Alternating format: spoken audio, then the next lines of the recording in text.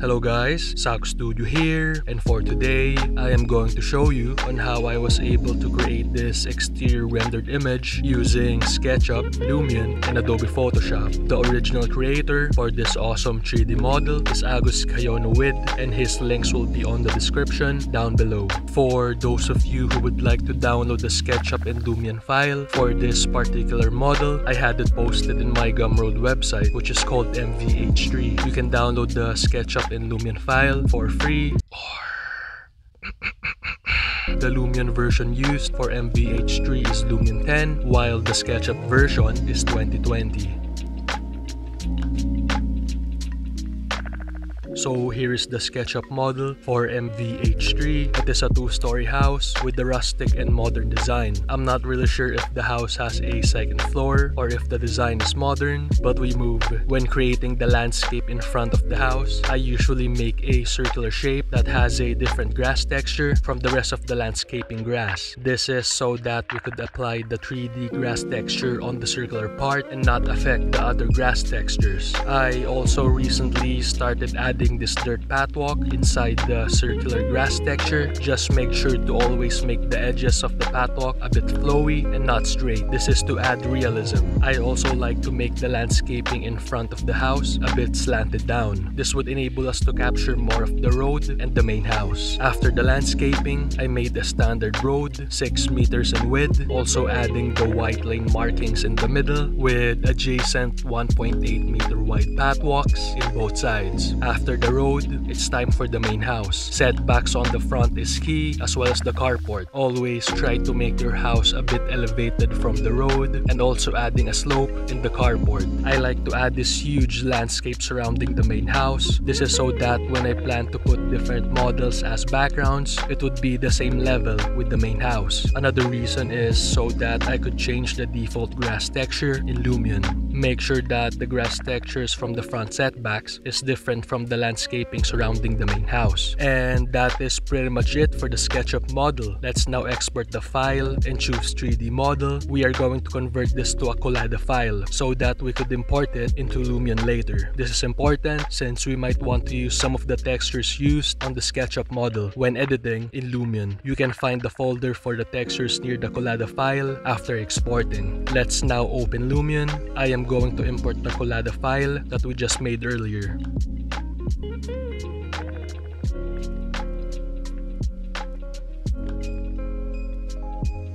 Here it is. Let's start by adding the pin lights on both the inside and the outside of the house.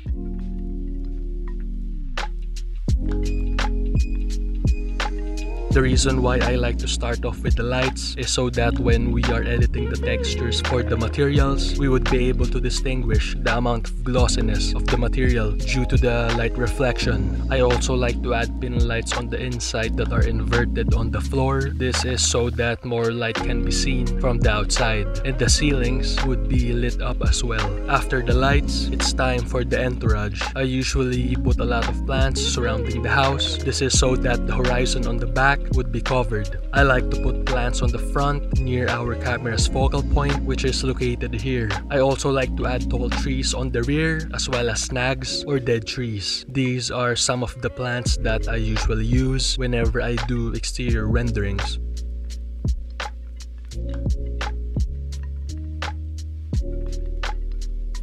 Let's now click the camera icon. I already captured 2 images and edited the rendering effects for one of them. The focal length used for the captured image is 36.7mm. So here are the rendering effects that I used for this image. First, I used the print poster enhancer effects. Enabled should be on. After the print poster enhancer, I used the fog effects. Fog density is 1.3, fog falloff is 0, fog brightness is 0.6, and brightness is 1. After the fog, I use the autumn colors effects. The default settings for the autumn colors should be already good. After the autumn colors, I use the lens flare effects. Streak intensity should be 0.8, streak rotation is 1, streak count is 4, streak dispersion is 0.7, streak fall off is 1.7, bloom amount should be 0.5, master brightness is 0, anamorphic streak amount is 0, ghosting amount is 0, isolate bright pixels is 0, halo amount amount is 0, and lens dirt amount is 0. After the lens flare, I use the noise effects. Intensity should be 0, color is 0, and size should be 1. After the noise, I use the bloom effects. Let's set the bloom amount to 0.2. After the bloom, I use the global illumination effects. Sun amount should be 0, fall off speed is 1, reduce spots is 1, sun max effect distance is 30 meters, and preview spotlight GI and shadows should be on. After the global illumination, I use the real skies effects. For the real sky option, I use the morning 2 on the morning tab. Heading is negative 139.1 degrees, brightness is 1.4, and overall brightness is 1.4 as well. After the real skies, I use the sharpen effects. Intensity is 0.1. After the sharpen, I use the exposure effects. Exposure is 0.6. After the exposure, I use the color correction effects. Temperature should be 0.4, tint is 0.2, vibrance is 0, brightness is 0.7, contrast is 0.5, saturation is 1, gamma correction is 1, limit low is 0, and limit high is 1. After the color correction, I use the reflection effects. Reflection threshold should be 25 centimeters, preview quality is high, and speed ray reflections should be on. For the edit reflection planes, I simply selected all of the glass which could be seen in front of the house.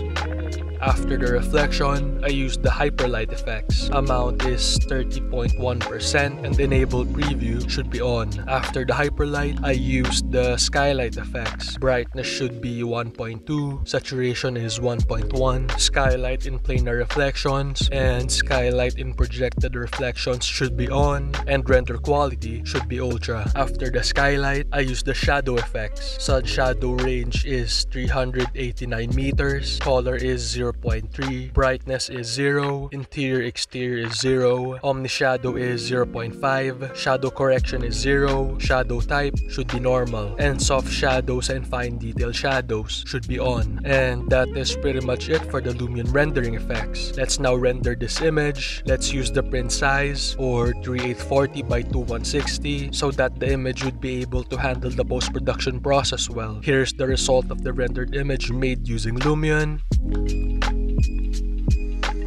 And let's now proceed with the post-production. So let's open the rendered image in Adobe Photoshop CC. Click the background layer and let's change it into layer 0.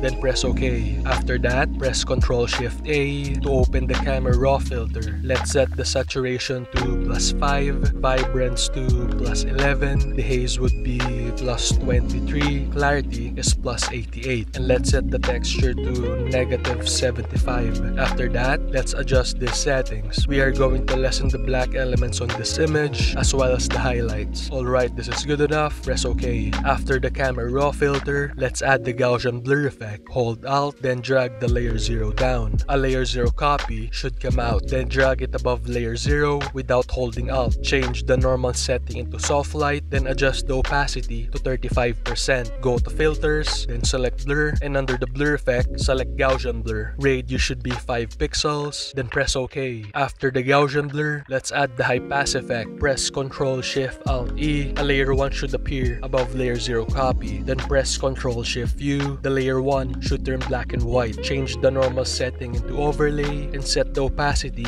into 25%. Go to filters and select others, then select high pass. Radius should be 10 pixels, then press OK. Let's now save this rendered image. Quality should be 12 and maximum. We could still improve this. I think we should reduce the textures a bit and also reduce the temperature so that the image would appear to have a more blue atmosphere. So let's open the previously saved image that we just did. Let's click the background layer and we are going to change this into layer 0. Press OK. Press Ctrl-Shift-A to open the camera raw filter. Let's set the texture to -25 and adjust these settings next. We are going to lessen the black elements again. Lastly, let's set the temperature to -5. Alright, this is good. Press OK. Let's now save this rendered image. Quality should be 12 and maximum. And that is pretty much it for the post-production process. Here's the difference between the rendered image with just rendering it with Lumion and after applying the post-production with Adobe Photoshop CC. I hope that you've learned something new from this video. Thanks so much for watching and have a good day.